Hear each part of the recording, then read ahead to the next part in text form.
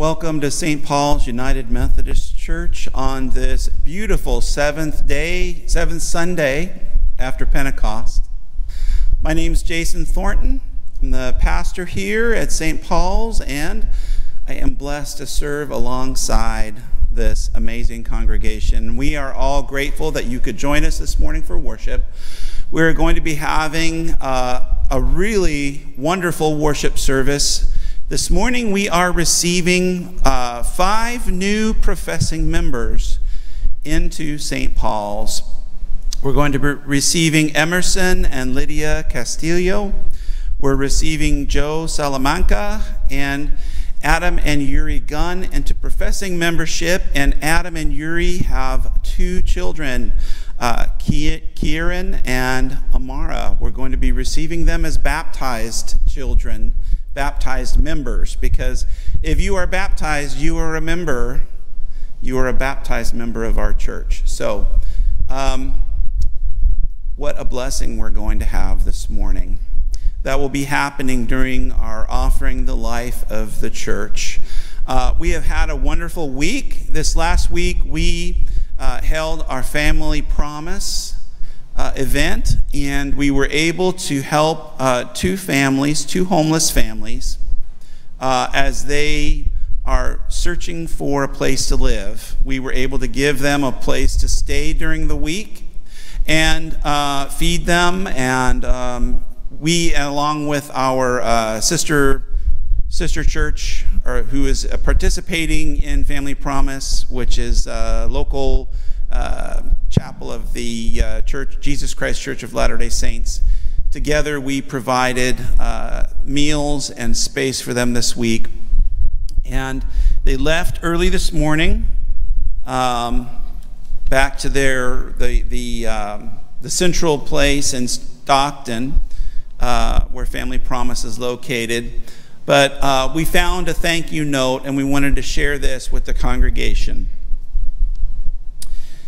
Thank you, everyone. We want to thank you for everything you all have done for us to help us through our struggle. You have made our hard times easy and comforting and even enjoyable. I can't explain how appreciative we are.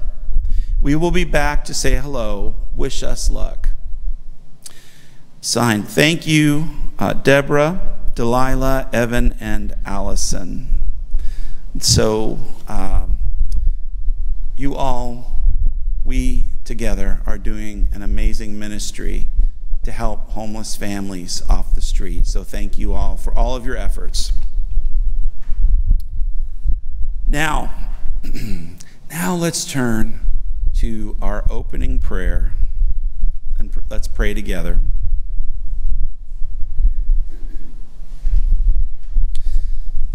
Lord God, by your grace, you have rescued us from the territories of darkness and transplanted us into the kingdom of your beloved Son. Root us firmly in the good news of your forgiveness and love. Water with us your steadfast faithfulness and abundant hope, that we may grow in knowledge of you and your love, and become strong in faith, endurance, and patience, joyfully giving thanks to you, our Father. Feed us with your wisdom and understanding, that we may bear the good fruit of kindness, love, and every good work. Make our church into a tree of life for all who seek shelter and fellowship. In Jesus' name we pray. Amen. I invite you all to stand as you're able, joining in our opening hymn, We Are God's People. That's number 2220 in The Faith We Sing, the black hymnal.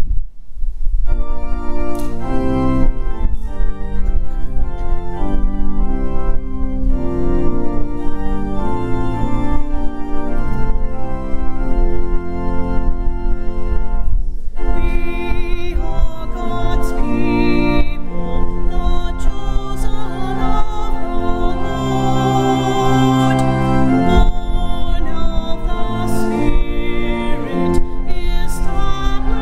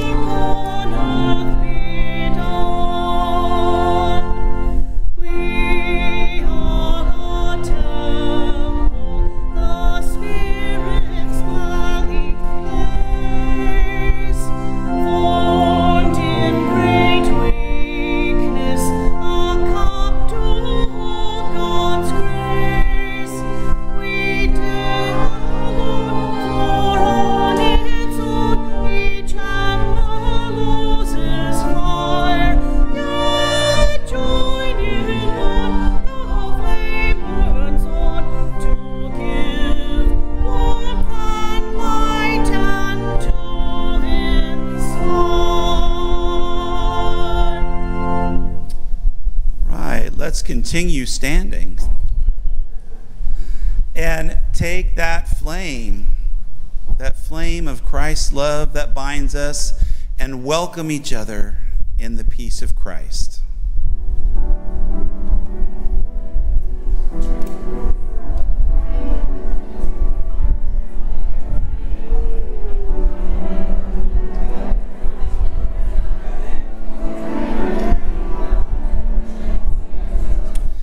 Now's the time in our worship service where we lift up our prayers, all of our joys and concerns to God. So please join me now in an attitude of prayer.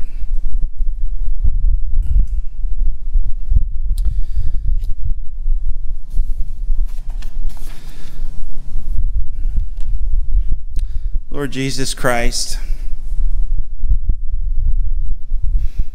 you know the troubles of our world because you lived among us.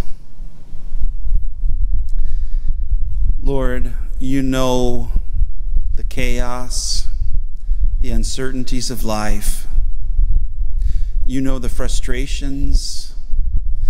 You know the despair. You know how we suffer in illness, how we suffer violence, how we suffer economic distress. So, Lord, we come to you this morning and pray for your healing Holy Spirit to move among us, to heal our bodies, to heal our relationships, to heal our souls. In particular, Lord, this morning we lift up to you Bill Crothers. We lift up Leoma Negli. We continue to lift up May Abatangle, Sue Benicki, Jennifer and her boys. Lord, we lift up Bud and Brenda. Lord, in your love and mercy, hear our prayers. We also this morning recognize that we are in fire season and many people and communities are in danger. Lord, we lift up those impacted by the fires, those who are displaced, those who have the potential of losing everything. We lift up the firefighters, and we lift up all of the people who help. Lord, in your love and mercy, hear our prayers. Lord, Lord, we also lift up this morning the family of Joyce Shirley, a long-time friend of our church who has passed. We lift up her and we lift up her family to your loving care, that you comfort them in their loss. Lord, we also lift up Nicole and Gil as they grieve the passing of their mother, Lucette. Lord, in your love and mercy, hear our prayers. Lord, at the same time, we lift all these concerns to you. We also lift up our joys. We lift up our joy in being able to help 2 families who are struggling through homelessness. Lord, we lift up the joys of all of our members who are celebrating birthdays this month. We thank you for their lives, for their presence among us. Lord, we lift up the blessing of being able to receive new members into our fellowship. Lord, in your love and mercy, hear our prayers. Gracious Lord Jesus, we thank you for your Spirit, your comforter, our advocate that you have sent to be among us, to help us to be in your presence. And Lord, we thank you for all that you have taught us, especially your teaching us how to pray. Now we join in the prayer which you taught us. Our Father, who art in heaven, hallowed be thy name. Thy kingdom come, thy will be done, on earth as it is in heaven. Give us this day our daily bread, and forgive us our trespasses, as we forgive those who trespass against us. And lead us not into temptation, but deliver us from evil. For thine is the kingdom, and the power, and the glory forever. Amen. Brothers and sisters, I invite you to stand as we join in our prayer hymn, which is number 430 in the red hymnal, O Master, let me walk with thee.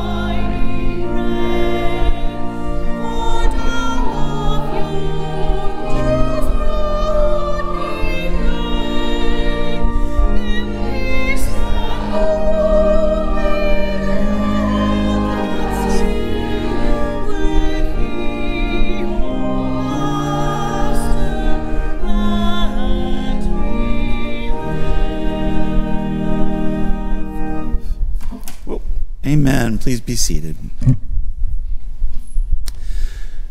Now it's time for us to turn our attention to our Celebrate Wonder series. This is the time in our service for the child in all of us. So let's celebrate wonder together.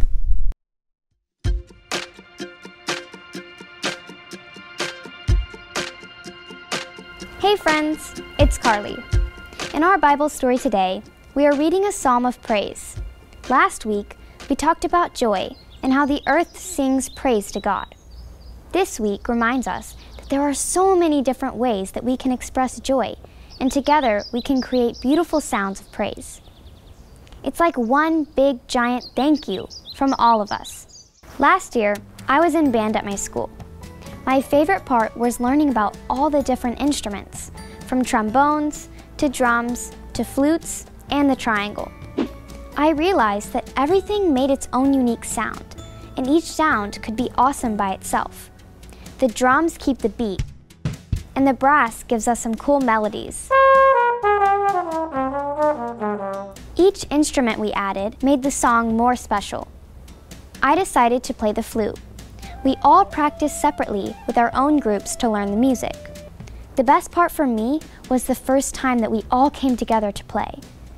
I knew that the flute sounded cool alone, but I had no idea how beautiful all the instruments would sound together. Even when we weren't perfect, you could feel the excitement in the room and the energy from us playing together. I think our psalm writer today might have been in a band too. They invite all types of instruments to come together and for us to praise God in community. They say, bring the horns, the drums, the strings, and the cymbals. We know that each of these instruments is special alone, but playing them together sends a beautiful message to God of all the things we're thankful for. That's definitely a reason to celebrate. So, let's praise together, friends. Wherever you are, grab something and join in. Maybe you want to clap your hands or stomp your feet. Maybe you have an instrument or want to sing. Whatever sound you're making, know that you're included in this beautiful chorus of praise. The writer said, "Let every living thing praise the Lord." This means none of us are left out. Remember, as we sing and play our instruments, all of nature joins with us too. The crickets show their sound, the rain offers its music, and the wind joins us too. Let's praise. Now, it's your turn to wonder.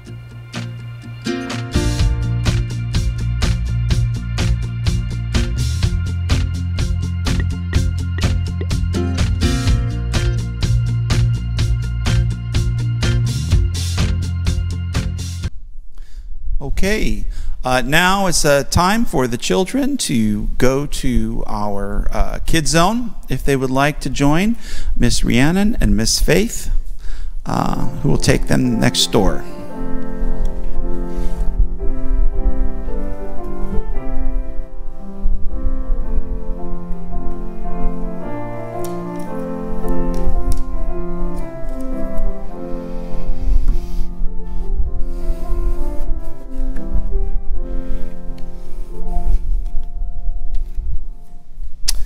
Okay, now's the time in our worship service where we offer the life of our church, all of the events and activities up for your prayers and God's blessing. I have one more prayer request that I need to lift up to you all. Let's keep Amy Pertali and her family in your prayers as they struggle with COVID. And also, I have somebody who has given me a note that there will be some get well cards in the fellowship hall for May Abtangle. They'll be located by the coffee, so easy to locate. So, okay. Now, we've already talked about our family promise. Was very successful this week. We also, I need to lift up that we're having usher training this morning. We'll meet at 11:30 right there in the back of the sanctuary in the narthex, and we'll talk about what the narthex is during the usher training for those who are unfamiliar with that term. We'll be meeting next to the credenza there where we store all of the supplies for the ushers. So if you would like to be an usher, join us there. If you've already said yes and signed up, I hope that we'll see you there this morning for usher training. You know, ushers and greeters, because there are two different kinds of workers. The greeters are outside, greeting people as they arrive, and the ushers are like a host. And in welcoming somebody onto our church campus, it's not only up to the ushers and the greeters, it's up to all of us, each of us. And so what I've done in our newsletter this week is I've included a little article about what it means to have a welcoming ministry, some different ideas and suggestions for how we can continue to be a welcoming church. Now, I have to say, this is one of the most welcoming churches I have ever been a part of, and I have been blessed to be a part of this church. But it's always good to look at how we welcome and just to kind of keep that in mind so we can help to strengthen our welcoming. Okay, Tammy is wearing a t-shirt that we had made prior to Pentecost. Come and model your t-shirt, Tammy. Some people were not aware that we have started making t-shirts for St. Paul's. This one has a image of the Pentecost window, which is along here somewhere. I can't see it right now. It might be hidden from me. It's right over there. So it's on the Pentecost windows on the back, and then on the front we have our cross and flame with our open hearts, open minds, open doors slogan. And then on the back we have some words from one of my favorite hymns. Hold on.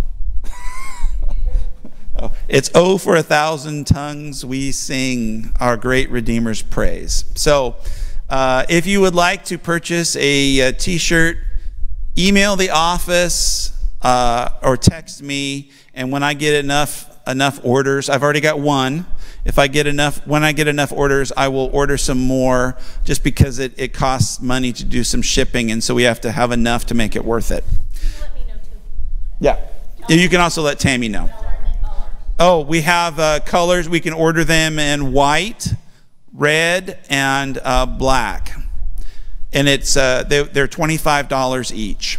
So, okay. Huh? No, that $25 includes the shipping. Yeah, $25 includes the shipping. So, okay. Now it is my pleasure to welcome our 5 folks who are going to be joining our congregation: Adam and Yuri Gunn, Emerson and Lydia Castillo, and Jobella Salamanca, also known as Joe. Come forward.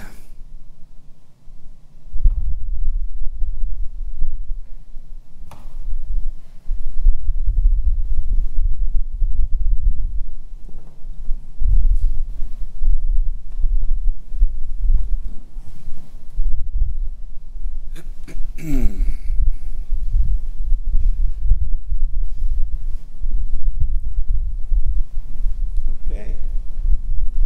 Come on up. Don't be shy. Come on. Center stage.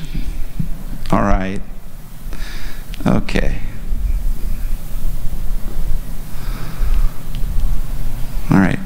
I'm going to stand over here because I'm going to need to read this off of the monitors. So let me introduce, though, before we start, Adam Gunn, his wife Yuri Gunn, Joe Salamanca, Lydia Castillo, and Emerson Castillo. So it's a blessing to have them joining us this morning. Let's begin now. So, as members of Christ's universal church, will you be loyal to Christ through the United Methodist Church and do all in your power to strengthen its ministries? If so, say, "I will." Okay. As members of St. Paul's United Methodist Church, will you faithfully participate in its ministries by your prayers, your presence, your gifts, your service, and your witness? If so, say, "I will." Okay. Okay. Members of the household of God, I commend Adam, Yuri, and their children, Emerson, Lydia, and Joe, to your love and care. Do all in your power to increase their faith, confirm their hope, and perfect them in love. together now. We give thanks for all that God has already given you, and we welcome you in Christian love as members together with you in the body of Christ and in this congregation of the United Methodist Church. We renew our covenant faithfully to participate in the ministries of the church by our prayers, our presence, our gifts, our service, and our witness, that in everything God may be glorified through Jesus Christ. Amen. Okay. We have, along with our membership certificate, a little gift we like to give to our new members when they join. This morning we're giving 3 Simple Rules, a Wesleyan Way of Living by Reuben Job. So,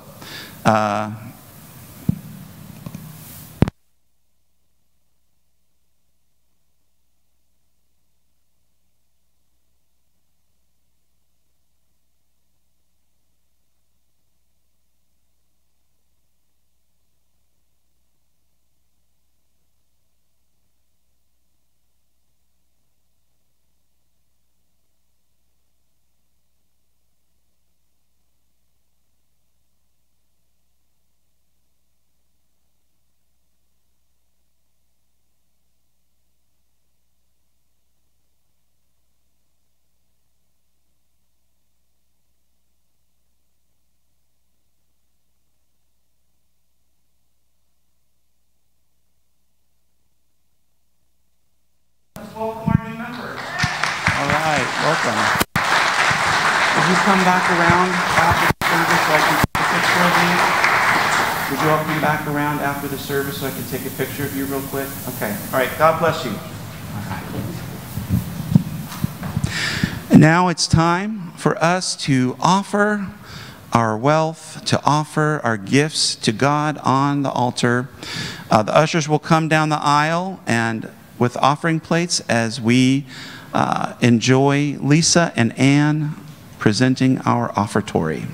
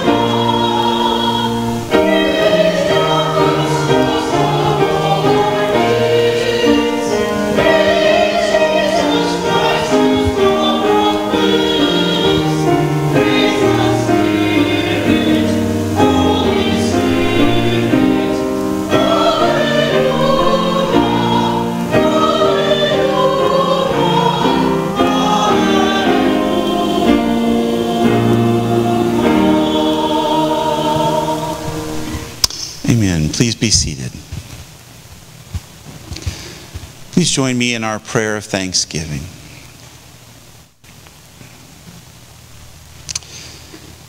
Loving God, we thank you for everything you have given us down to this very day. We thank you for the stars of the heavens, for the sun and the moon, for the majestic mountains and the deep seas. We thank you for the broad and fruitful plains. We thank you for our country, for our nation, for our families, for our communities. We thank you for our friends. We thank you for this church. Lord, everything you give is good. We thank you most of all for the gift of your Son, Jesus Christ. Jesus, who gives us the blessing of forgiveness, reconciliation, and new life now. Lord, in gratitude for all of these gifts and so much more, we offer our gifts to you. We pray that you take this offering this morning, that you bless it and sanctify it, and use this offering through St. Paul's to help spread your love, build your peace, and grow a deep gratitude for the life which you give us in our community and beyond. We pray all this in Jesus' name. Amen.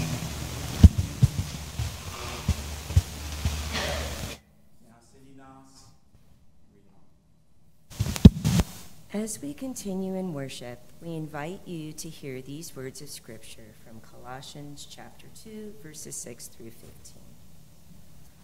As you therefore have received Christ Jesus the Lord, continue to walk in him, rooted and built up in him and established in the faith, just as you were taught, abounding in thanksgiving.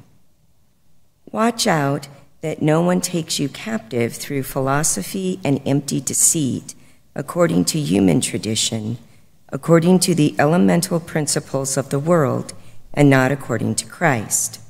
For in him the whole fullness of the deity dwells bodily, and you have come to fullness in him, who is the head of every ruler and authority.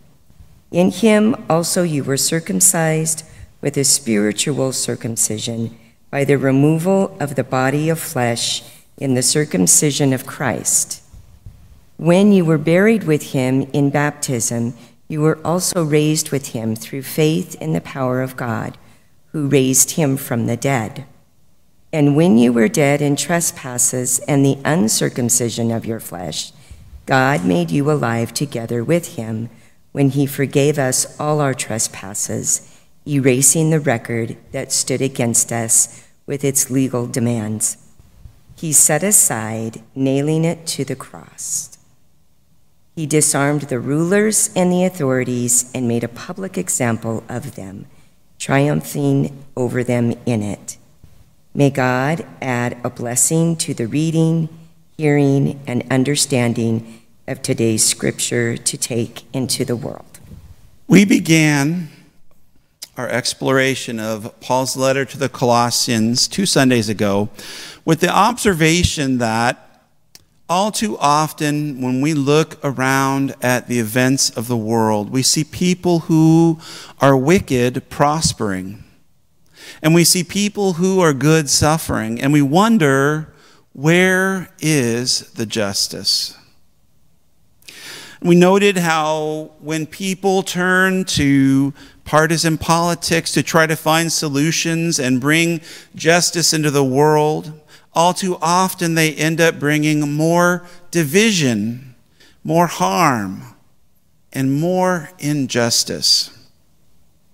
We heard through Paul's letter to the Colossians how Jesus gives us a different way of bringing justice into the world, of bringing justice into our lives. The way of Christ. The way of the world, which is the way of partisan politics, is the way of the fallen world. It's a fallen way of seeking justice, where essentially the goal is to create enemies and then blame them for the problems of the world, and then attack and conquer the enemies, and in that victory claim that justice has been restored. But if we step back, we can clearly see that those who were defeated did not see justice. They see that a new injustice has occurred. And then they begin working against the other side, the victorious side, to see that their own idea of justice should prevail. And the conflict goes on and on. The way of Christ stands in total opposition to the way of partisan politics. The way of Christ helps us to find justice through bringing people together, finding common ground, building friendships with each other, sharing each other's burdens, and healing broken relationships. The way of Christ seeks justice for everyone. The way of Christ is the only way that true justice can be brought into our lives. Now, last week we explored the way of Christ as a way of walking blamelessly, which is to say, to stop focusing on blaming others and to start focusing on cooperating with each other to find solutions. This week we are focusing on how the way of Christ is walking in faith and thanksgiving. And let's start by looking at what does it mean to walk in faith. Do you all have any ideas about what walking in faith means? Go ahead, shout them out. Don't be shy. What does walking in faith mean to you? Living the words of Christ. Okay, having faith in the words of Christ and living that. Other ideas? What was that? Being unafraid. Okay, perfect. Yes. To believe in God? Yes. Okay, we have a second to that one. Believing in God. Being joyful during hard times. Okay. Other ideas? Spreading the word of God. Okay. Okay. Yeah. If we examine what walking in faith means, we soon find that we start talking about other words, about believing in something, in God, believing in God, about trusting in God, trusting in Jesus. The Greek word that we translate as faith is the word pistis. And we generally translate pistis as either belief or faith or trust. So all of those together. So when Jesus says, believe in God and believe also in me, he's saying, have faith in God. Have faith also in me. He's saying, have trust in God. Have trust also in me. Belief, faith, and trust all go together. Now here's what I hope is a good illustration to help us understand the power of walking by faith. Have you ever heard the saying that Money makes the world go round. Yeah. Well, I have to say that's not true. Not at all. In fact, my argument is that faith makes the world go round. So I have here with me that I took out of my wallet a dollar bill. Okay? And then I also have a check that my wife Tammy wrote to me for $100 because I asked her this morning, honey, would you write me a check for $100 for a sermon illustration? And she trusts me. So she did. Now, my question is, which one of these is worth more? The check, okay. Somebody said the dollar. Okay. The check? Okay. Raise your hands if you feel that the dollar is worth more. Okay, a few people. How about the check? Raise your hands if the check is worth more. Okay, well, I have to say the check is actually worth more because it actually takes 9.7 cents to print this check, whereas it only takes 5.4 cents to print this dollar. Would I have had a $100 bill, though? The $100 bill would be worth more because apparently it takes 15 cents to print a $100 bill. Okay. So, now, you might be thinking, wait a minute, Jason. That $1 bill and that check and what that check worth does not really have to do with the cost of printing them, does it? There's something more that adds to their value. And I would say you're right. These two slips of paper, what they are worth has more to do with faith than cost. Okay? If I were to take these into a bank, the teller is going to look at each of them, and she's going to notice the symbols and the numbers printed on them. And by the words and the numbers printed on them, she will believe, note the word believe, she will believe that this $100 check is worth 100 times more than this dollar bill. And I trust, there's that word, I trust, that if that teller cashes that check, she will indeed give me $100, right? That's all in trust. What if when I asked the teller to cash this check, she said, oh, sorry, we don't have $100 to give you today. How about 10? I'll give you $10. How would that work? I'm hearing a little reaction out there. So people are going, yeah. When I asked Tammy that this morning, she said, well, I get pretty mad. Right?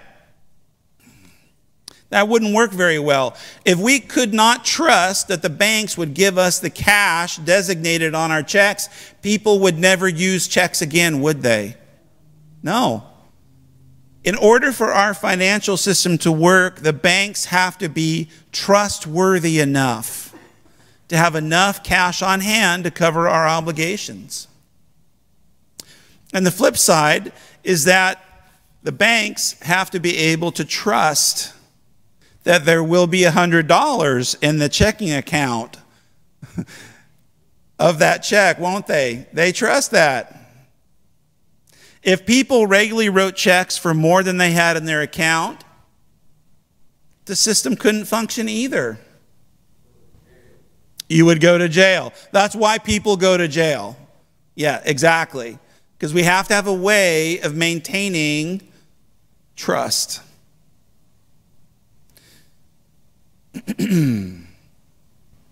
Are you beginning to see that the actual money isn't worth anything?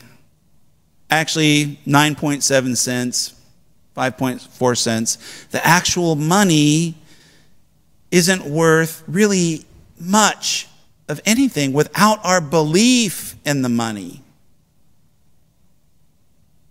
without our trust and trustworthiness, without our faith and faithfulness, our financial system would collapse. So it's not money, it's faith that makes the world go round. One of the main reasons our country has been so financially successful is the strong Judeo-Christian emphasis we put on faith and faithfulness. There are other countries which do not have this cultural focus on faith and faithfulness, and they are caught up in a high level of financial corruption, and as a result, they remain more impoverished. Now, there are other reasons a country might be impoverished, but that is one reason that a country could be impoverished, is the corruption in their financial system. Well, right now, let's hear what Paul has to say again. Paul tells us, quote, "As you therefore have received Christ Jesus the Lord, continue to live your lives in him, rooted and built up in him and established in the faith, just as you were taught, abounding in thanksgiving." If we walk in the way of Jesus, we are rooted in faith and faithfulness, and we are built up. God builds us up through faith. Another way of saying this is that through walking in faith, we become blessed with abundance. Living a life of faith brings us spiritual abundance and the abundance in our relationships. When we have faithful relationships, we have great relationships. And from our spiritual abundance, from our relational abundance, we can give thanks. In other words, when we're grounded in faith, we live a life filled with gratitude. I think it's very interesting that we've had some sociological studies on people's happiness. And time after time, those studies have shown that people who score the highest on the happiness index all share a deep sense of gratitude. And those who score lowest on the happiness index are filled with resentment. In other words, they're filled with blame. This result cuts across any economic levels, because there are people who are living at or below the poverty line who do have high levels of gratitude, and they score high on the happiness index. And there are many people who are wealthy who have very low levels of gratitude. They score low on the happiness index because they carry higher levels of resentment and blame. So the way of Christ, again, is to set aside our blame, to walk by faith and walk faithfully, to walk with gratitude. What can we be grateful for? Paul tells us the fullness of God was brought to us by Jesus. And now through Jesus, you have been made complete. You have been given the fullness of God through Jesus, and that fullness of God can make you complete. Through Jesus, our old sinful self has been circumcised. It has been cut away from us, leaving our true self. Paul tells us when you were buried with Jesus in baptism, you were also raised with him through faith in the power of God who raised him from the dead. In other words, through walking in the way of Christ, you have been given a fresh start, another chance. You have been given a new life now and an unending life with God into eternity. So there is nothing to fear. Somebody said walking in faith means not fearing. There is nothing to fear. because we have faith, we have confidence, we have trust in Christ, his forgiveness, and the new life he gives us every day. So, trust in God, walk in faith, live in God's abundance with thanksgiving, and you will find justice. Amen.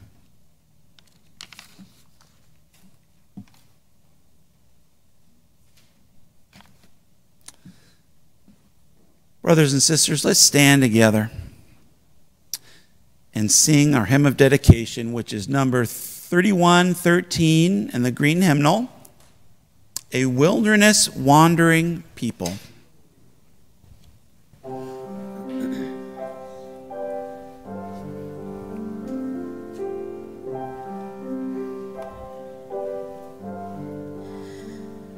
We are a wilderness wandering people on a journey of the soul.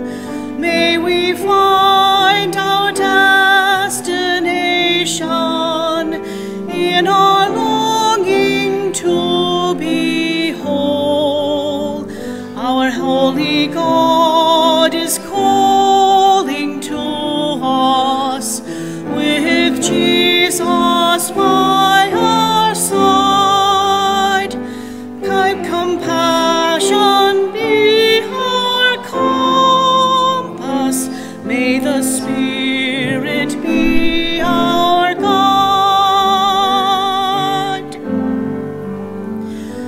May we cherish all our children.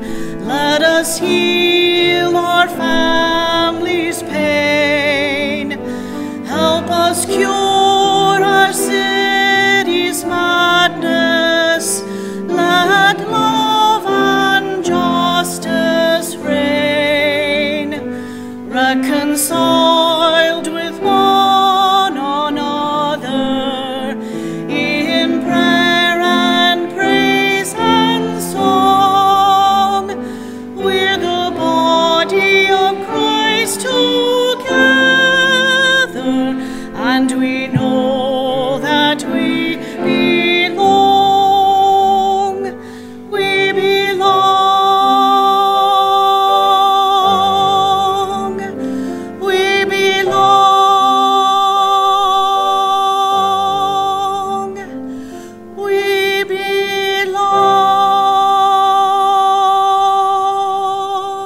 belong. Please receive this final blessing. Walk in the way of Christ. Follow the path of faith. Find gratitude. Find happiness. Find justice. Go in peace. Amen.